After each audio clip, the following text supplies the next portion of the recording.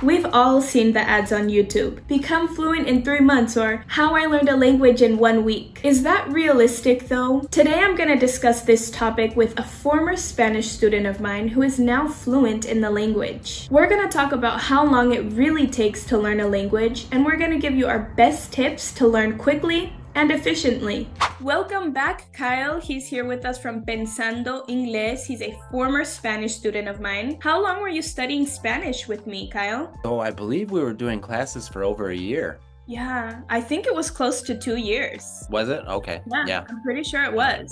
That was a few years ago, but now you're fluent in Spanish. What level would you say that you have in Spanish? Between B2 and C1, I'd say. I could live my life in Spanish without problems, but I haven't studied the grammar to the point where I don't make mistakes, you know, because I'm comfortable with where I'm at and I'm not trying to impress anybody on like a university or academic level. Right. I'm not taking tests, so I am more than happy to be able to watch shows, watch movies in Spanish, and meet new people and have wonderful conversations. So my level is I can live my life in Spanish happily, and that's a blessing, it's a gift, and I love it. I think that's one of the things we have to take into account when we're learning languages, because a lot of times we have different goals, right? Like for you and for me, I just want to be able to live comfortably in Spanish and be able to live my life and talk to people and have fun and not be left out of the jokes. But there's some people who have to take tests and get certified in Cambridge and whatever.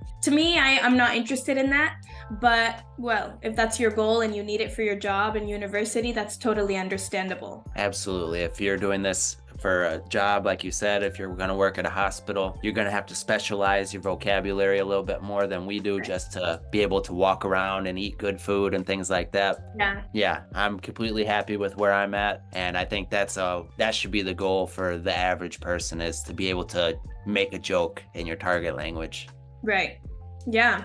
And how long did it take you to achieve the level that you have today? So let's see. I actually looked up, I was prepared for this, and I did a little bit of research. I looked on italki, which is the site that we met on, where you taught Spanish and English, and my very first class was in June of 2020. Wow. Italki was really one of the first things where my language learning journey started. So I would say that I really started learning Spanish in 2020. I don't really count my couple months with Duolingo and things like that, because I only learned a little bit of vocabulary maybe. But so I've got 3.5 years really learning and really having Spanish be a huge part of my life. Okay, so let me just say another stat that I looked up earlier. You and I actually made a video on YouTube speaking completely in Spanish. Yeah. That was in September of 2021. Okay. So 1 year and 3 months after I started, we had a very fluent, completely conversational Spanish language video. So after a year, I would say that I was speaking very well, but we're going to get into this more and more, what it takes. But how long it's going to take you to learn a language comes down to how obsessed you're going to be with that language. Thank you. It comes down to how much effort and studies and time you're willing to put into this language. And can I just say that for you to have the level that you had after 1 year, and even today, 3 years later, is impressive, and it's not common. I've taught students who have studied Spanish for years, studied English anyway, for years, and can't maintain a conversation. It all comes down to, how do you study? Is this a part of your daily life? Are you just reading from a textbook? Are you going to class once a week? How are you studying? So that's actually what I want to ask you. We were studying Spanish, well, I was teaching you Spanish for about 1.5 to 2 years. What were you doing outside of the classroom to support your Spanish studies? So that's an important thing to understand. The class that we were doing was important for me because we were able to practice, and that is key, having somebody who you could practice with, right? Yeah. But if you're not doing anything outside of one class a week, you're going to be one of those people who are learning for years and not able to hold a conversation. Absolutely. So what it comes down to, like we've just said, is how much time you're going to put in. Are you going to be obsessed with it? Are you going to live it? So I dove right in, okay? I was spending hours every day. So I was blessed to have a job where I had a little bit of downtime at work. So I could watch a movie in Spanish, I could watch shows. So I would say for that year and a half that I really made this big improvement. On my worst days, where I spent just the least amount of time, I was spending an hour consuming content in Spanish. And on good days, 3 hours, 3.5 hours, because it was very important to me and I really wanted it. And when you really want a goal, you'll make the time and you'll find a way to get it. So I was obsessed. I was obsessed, and the results spoke for themselves. You know, I actually love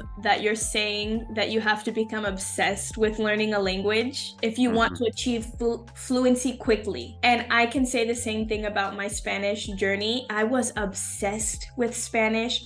I did everything in Spanish. I only watched shows in Spanish. I only listened to music in Spanish. I only traveled to Spanish-speaking countries. Most of the new people that I met, I wanted to speak Spanish with them. I tried to, hang out with Latinos. So I became obsessed with this goal of like, I am going to speak Spanish. Now, guys, you don't have to be obsessive like us if whatever, you just want to learn Spanish as a hobby. But if you don't make the language a part of your life, you have to understand that you're not going to learn to be fluent quickly. Absolutely. There's a title of a book that I saw that applies to this, and it is Be Obsessed or Be Average. So I actually love that. That is my philosophy with languages. Be obsessed or be average. And we don't want to be average. Yeah, and I mean, if you want to be average, that's okay. But personally, when it comes to learning languages, I want to be fluent.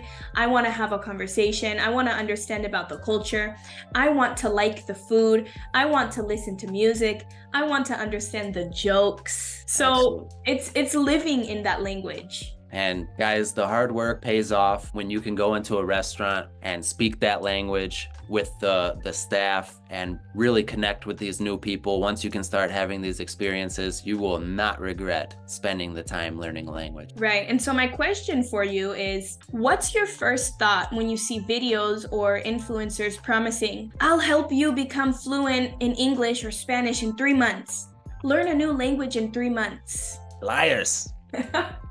Someone had to say it, y'all. It wasn't me, but someone had to say it. It's a lie. Not realistic. Even if you are obsessed, if you are completely obsessed and like diving in and being part of this culture and language like we're talking about now, 3 months, you'll maybe start to understand some words and be able to introduce yourself, maybe read a little bit. Guys, these people who are saying, I got fluent in Spanish in 3 months. What they're not telling you is they took 2 years in college of it. They had a base, they grew up around it, or they already speak fluent Italian or fluent Portuguese. If you speak fluent Portuguese, sure, you could learn Spanish in a few months if you're obsessed with it. Yeah. But for me to say I learned Russian in 3 months and now I'll show you how, buy my course, that's a lie. So that's a really good point too to talk about, is what language are you learning and what is your native language? Is it possible to learn a new language in 3 months? Yes, it's possible. But what languages do you already speak and what language are you learning? I studied Spanish for many years. I studied Spanish for 4 years in university. 4 years in university, I moved to a Spanish-speaking country, so I learned fluent Spanish. And then I took an accelerated Portuguese course and learned Portuguese in 3 months because I had the base of Spanish, and because Spanish and Portuguese are such similar languages, and because I was obsessed with Portuguese. So it's all of those factors. Is it possible to learn a language in 3 months? Yeah, it is. But learn a language that's similar to your native language or to a language that you already speak and put in the work. Absolutely. And I had a similar experience with Portuguese, having already learned Spanish and a lot of French. I actually did a 1 month challenge in Portuguese, and by the end of that 1 month, I was able to have a very basic conversation, but that was being obsessed every day, consuming a ton of content, and already being fluent in Spanish and having a ton of French vocabulary as well. Absolutely. So pay attention to the language you want to learn. If you want to add another language to your toolbox, learn one that's similar, that's going to be easy to learn. But something that I always tell my students is, who ask me, I want to become fluent in English now, how long will it take? I tell them, if they're referencing the 3 months, become fluent in 3 months courses, I'm not going to promise you that I'm going to help you be fluent in 3 months, because I'm not going to lie to you. I'm not going to lie to my students. In 3 months, you can maintain a conversation, a basic conversation. If you are at a 0 level, you can maintain a base level conversation. And that's if you're putting in the work and studying the materials that I send you outside of class. If you come to class once a week, don't do the homework, don't practice with anyone, you're gonna take forever to learn the language. You're gonna take a few years, and that's just being realistic. Or maybe never. Or maybe never if you don't put in the work. Well, this next question is gonna be really, really useful for you guys to learn a language and to learn quickly and efficiently.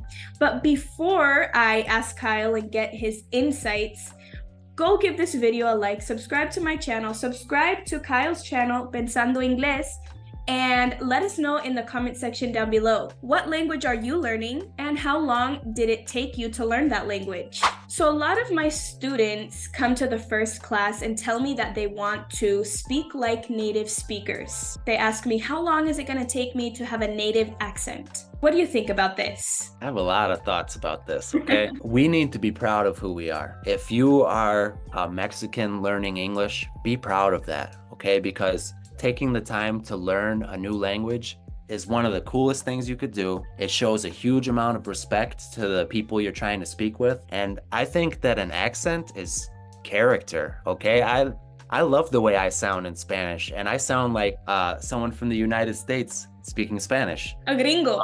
Yeah.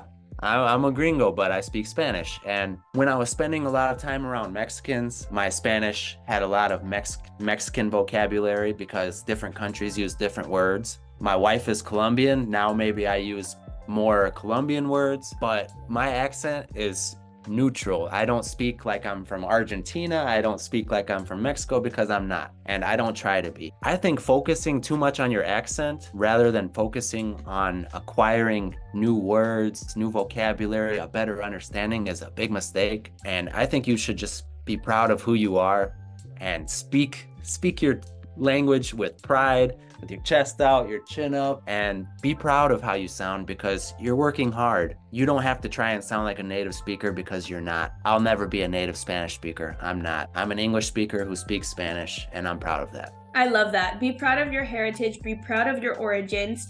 Yes, work on your accent so that people can understand you. Because it's true that if you have a conversation with an English speaker and you're speaking English with a complete Spanish accent, okay, there's gonna be some misunderstandings. We're gonna have a hard time understanding you, but don't try to lose your accent. Your accent is your heritage. Your accent is your origin. Be proud of that. And also think about, why am I so obsessed with losing my accent? Yeah, I agree. And I think, like you said, pronunciation, completely important. But some people say, oh, I want to learn, I'm a Spanish learner. So people say, oh, I want to speak with a Spain accent or a Mexican accent. To me, it's more important to learn the words, but sounding like you're from a certain country, don't be a poser, be you. Be who you are. And it might be a disservice if you spend too much time trying to change your accent and you spend too much energy trying to change your accent, when you could just be learning more and be focusing your energy on learning more words. And I think part of the reason why I love Spanish language is because it's so diverse, and in every country they have their own slang, their own accent. Even within that country, they have different regions with different accents. And that all is it's this whole diverse world, right? And we can acquire a little bit from every place. And okay, sometimes people aren't always going to understand us, but as Kyle said, it's just adding more character to our language. Absolutely. All right. So what are your top tips for learners to learn English or Spanish quickly and efficiently? I'm all about using your time well. Okay, we're busy.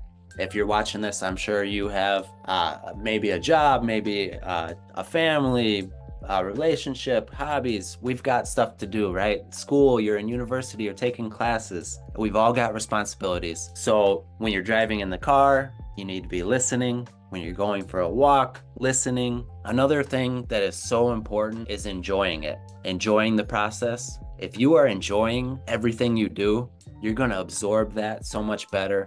You're going to learn so much faster. We know what we like to do in our first languages, right? You know, I like martial arts. I have hobbies outside of language learning. So if I'm going to watch a video on YouTube about martial arts, why not do it in Spanish? So integrate or add your target language into the things that you would normally do in your first language, and you'll be successful. I love that. I totally love that. Do your hobbies in your second language. Absolutely. Make the process enjoyable. What kind of resources would you recommend? Like, would you recommend Duolingo and these kind of apps for language learners?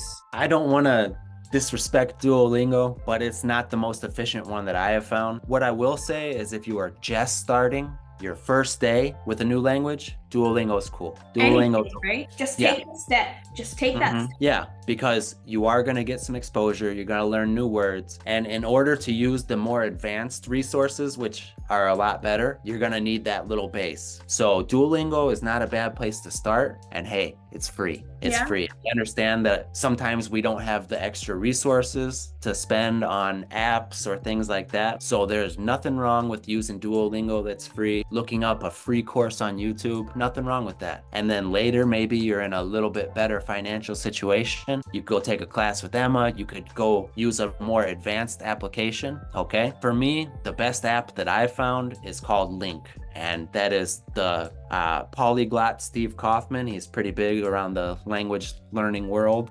He has a reading app called Link, and I've learned so much from that app. I love to read, so that's incredible. Comprehensible input is incredible. That's what I do on my channel. For anybody who speaks Spanish and is learning English, come check me out. I have hours and hours of content there, and you could really, these days, you could find comprehensible input for whatever language you're learning. I've used Spanish and French. If you're using comprehensible input, you find whatever app works for you. Whatever I like might not work for you guys. So I love to read. If you don't like to read, Link's not going to work for you. Find what you like and use it. It's all about finding what works for you, right? Making it enjoyable for you, personalizing it for you, and exploring and just getting started. Get started with Duolingo and then start researching. There's so many language YouTubers out there that are creating content about learning a language, any language, right? Me, Kyle. So just expose yourself more. And once you start learning languages and you fall in love with the process, I think that you'll never go back. You'll never go back. It's a whole world. So learn that language, just get started, take the step. Don't worry about getting fluent in 3 months. Don't worry about losing your accent. Just go for it and have fun and fall in love with the process. Do you have any apps to recommend, Emma? You know, I personally don't use many apps, like game apps to learn languages. What I use a lot is Quizlet. I use Quizlet to study vocab all the time, just quick recall. I use YouTube. I watch videos on YouTube from people who I like, people who I follow in that language. I love Netflix. I watch Netflix in Portuguese because that's the language I'm learning. And my advice is to find people to talk to. So you can take classes with a teacher, italki, Preply. I used italki for a long time and I had a Brazilian teacher. So find ways to, any way you can, to have contact with the language. So those would be my recommendations. Quizlet, Netflix, Spotify, YouTube, italki, Emma's Language Academy. Yeah. All right. Well, Kyle, thank you for your time. Thank you for your insights. My pleasure. Thank you for having me once again. I'm so happy to speak with you. It's been too long and I love this stuff. I love it. So I'm more than happy to share it. And it's It's super interesting for me. I hope some of you guys will put this stuff to use. And when you learn a language, you improve your life. It's an adventure, it's a skill, it's a superpower. I totally agree with you. Language learning changes your life, and language learning is my biggest passion, and I just recommend everyone to try it out and see if you like it. So, and I think you really share that passion as well. So it's really helped us for the better, and I think that it can help all of you if you guys take the step and let it. Absolutely. Put in that work, guys. Put in the work. If you liked this video, I think you'll like this one. So go watch that. Give this video a like, subscribe to this channel. Go find Kyle on YouTube, Pensando Inglés, and I will see you next week. Bye. Adios.